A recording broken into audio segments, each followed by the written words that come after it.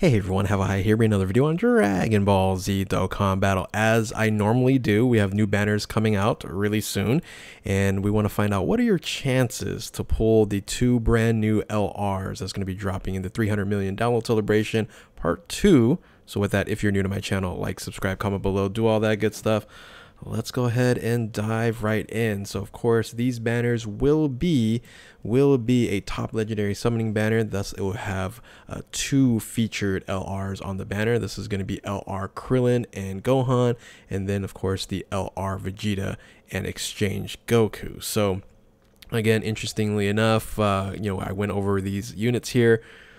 They're going to be good, but nothing groundbreaking, right? So nothing like the $350 million celebration part 1 units, and we figured as much, right? These are generally going to be secondary units, and they're actually going to be 130% leads as well. So very interesting why they did it that way. But we have the type advantages that's basically opposite of the $350 million celebration part 1. You had extreme AGL with Frieza, and then you have super AGL with Krillin and Gohan, and then now you have super int with the Super Saiyan Goku, and now you have the extreme int that exchange into a super int. So anyway, if you want to see that breakdown, go ahead and check out my video on that, the previous video from this video. So anyway, let's talk about the banners in of itself and what are your chances, right? So everyone always asks me, how many Dragon Stones do I need? You probably don't want to summon on this banner unless you are welling out, or you're pay to win, or you're individual like me that wants to make content, things of that nature. If you're free to play,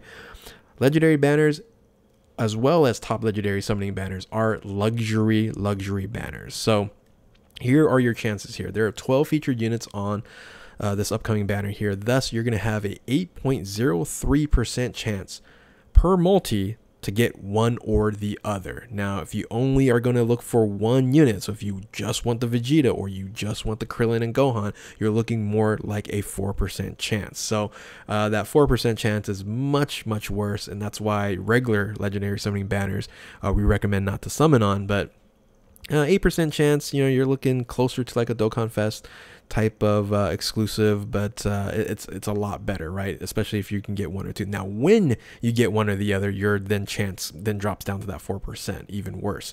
So usually what I do is I say, okay, what's your better chance? Basically, do you have a better than 50% chance, and how many Dragon Stones is it going to take for you to actually do that? So in order for you to get a better than 50-50 chance, better than a coin flip, you're going to have to use 9 multis, right? 450 Dragon Stones will give you a 52.9% probability chance. Yes, I know it's 8% every time you're going to be doing a multi anyway, but it's a probability chance. If you're going to be summoning more and more, you're going to have over a coin flip to get one or the other, right? I'm not saying you're going to get both. It's one or the other with 450 Dragon Stones. So keep that in mind, right? If you are trying to save Dragon Stones, this is going to be a coin flip chance for you to get this one of these units at 450. Now, if you want a better than that chance, like, I say a 75% chance, this is where the shaft comes from, right? So if you can't get one or the other unit in 850 Dragon Stones, which is 17 multis here, then yeah, you are in the shaft arena, and you should be starting to cry and do all that good stuff. So you can probably tell how badly I was crying when I had to go over 3,000 plus Dragon Stones for the Super Saiyan Inc. Goku, right? So the LR. But in this case scenario, yeah, 17 multis is equated to 850 Dragon Stones. And if you don't get one or the other, then that's when you can say, yeah, I'm getting shafted. And hopefully that's not where I'm going to be when I summon for these units here. So I'm going to be summoning, of course, I always do. I always try to get one. But for those individuals out there that are saving Dragon Stones or they're not buying, just stay away. Scary stuff right here, right? It's only a 75% chance to get with 850 Dragon Stones. Anyway, there is some benefit for summoning on legendary summoning banners. Of course, you're going to get gold coins, and you're able to purchase LRs in that feature. But of course, we have non-featured LRs on this banner as well, right? So the other benefit of summoning on this banner. And if you're looking for a particular unit here on JP, you have 35 options. So you have 35 options on JP. On Global, on the other hand, we're 2 behind. So we only have 33. We don't have the Goku Piccolo and we don't have the Janemba. So so it's a little bit of a global shaft, I guess, depending on how they're gonna, you know, put the featured or unfeatured, the amounts of units that's going to be on there. We'll actually take a look at that kind of right now and show you kind of the percentage difference when it all boils down to when we actually summon. So I'm gonna guess, because the last top legendary summoning banner we had about 244 units on the banner. I'm just gonna guess that we're gonna assume 250 SSRs on that non-featured side of things. So 250 SSRs non-featured. We would want an LR, which is 35 units. So you have an 18.27% chance per multi to get one of these LRs, right? So depending on what you want to choose, that's different. This is one. Any of the 35, you have an 18% chance. If you're looking for one, it's going to be like a point something 0% chance. So any LRs you're getting per multi, 18% is pretty good, right? It's pretty good. Of course, double rates are a lot better. Now, if you're looking at the global side, right, go back to the global side with 33 units here, then we're assuming, again, 250 SSRs. You have a little bit, slightly of a lower chance at 17.271% chance per multi.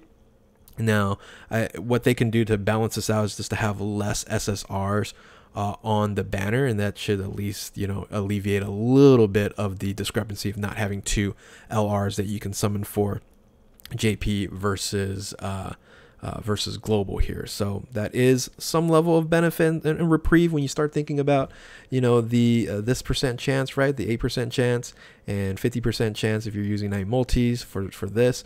You are going to also have, you know, a chance to pull, you know, one of these units here on JP or on global, and having a 17 or 18% chance is pretty nice. Now, if they add more SSRs, you will have a lower chance, right? So that's, you know, I think I calculated like 270.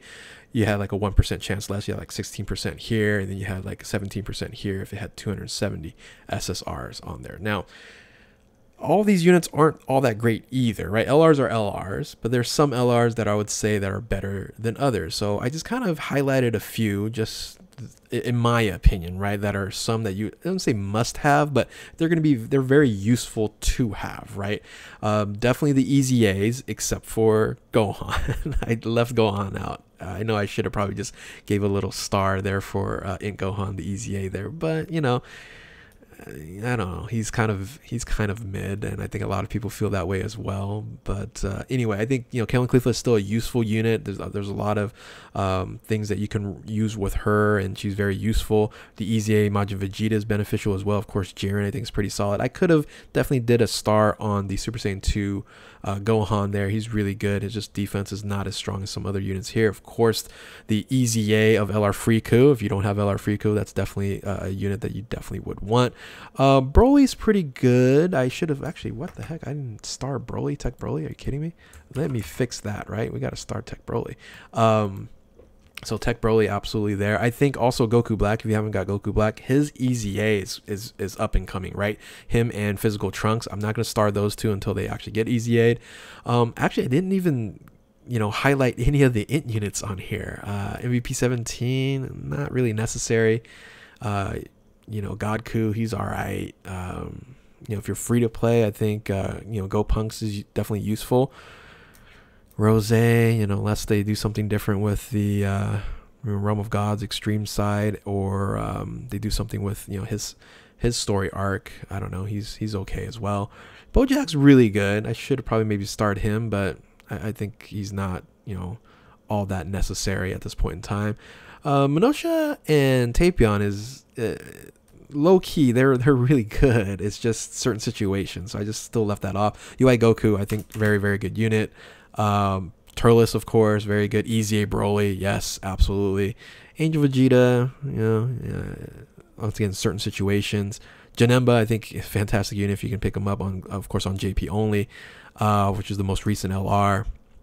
And then that's pretty much about it. That's are kind of my highlights. If you were targeting certain LRs, if you're brand new to the game, you kind of don't know what you're getting. Any of these are going to be fine, right? Because they're going to have opportunities to EZA and things of that nature, and they're valuable units to have, but more so than others, in my opinion. You know, let me know what you guys think are the most valuable non-Dokkan Festival exclusive LRs, and you know, comment below. Let me know if I'm wrong. You're like, no, you know, absolutely should have Android 17. You know, things of that nature. So I'll be more than happy to hear that. But anyway, yes, good luck on summoning for non-featured here, and then summoning for your top legendary LR, Krillin and Gohan, and Vegeta / Goku. So with that, if you are new to my channel, like, subscribe, comment below, do all that good stuff, and happy summoning. Good luck to you all.